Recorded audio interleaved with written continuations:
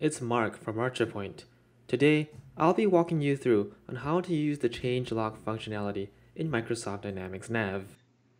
As a Dynamics NAV user, you may need to identify who and when someone has modified a field value. For example, if you want to record all changes in the allowed posting dates field within the GL setup, using the changelog is ideal. While you could use the Roles and Permissions tool, this only allows for controlling who can make the changes, but it doesn't record who changed it and when. With the changelog, we can log the insert, modify, and delete operations in the whole table or selected fields to record any changes. To start things off, open your Microsoft Dynamics NAV client. Go to the Departments page, and under Administration, click IT Administration. Click Tasks, scroll down, and click on Changelog Setup. Now, what you want to do is to go ahead and check this box to activate the changelog. Once you've done that, click on Tables in the upper navigation bar. So this is where you can view the changelog setup table list. You would want to select for which the tables you want to activate in the changelog. Select the appropriate fields, whether it's an insert, modify, or delete. And please note that if you select all fields under the drop-down options, some fields or all fields, if you select all fields, a log entry will be created whenever any data element in a table changes. If you select some fields, a log entry will be created whenever any data element in that table field changes.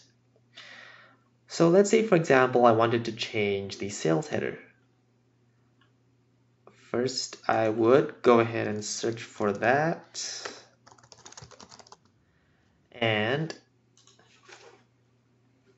I would let's say I want to know when the sales header table is modified and deleted.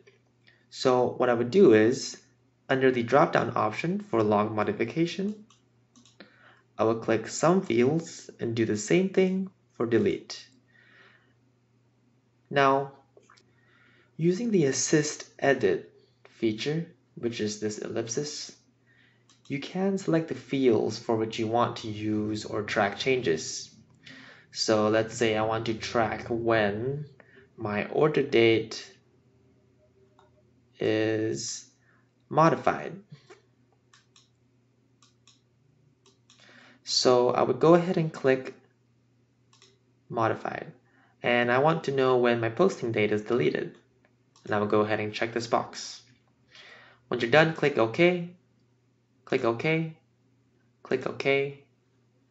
And once you have set up all the tables that you want to change the log for, you then need to reopen the NAV client to the changelog to start recording changes.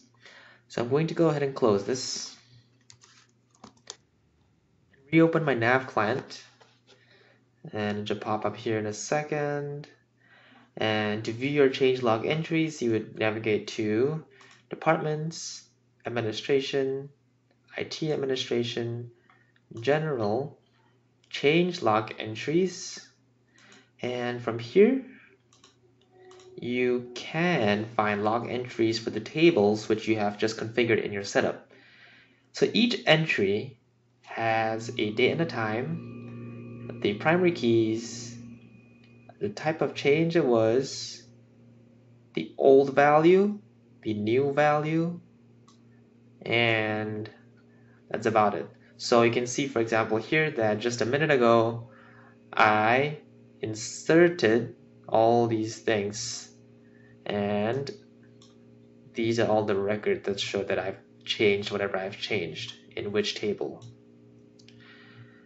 Now, there are some best practices for changelog setup though. It is advisable not to set up changelog for all tables and all fields. While it is easy and simple, this will have a huge impact on your database size because every single event from every single user will be logged.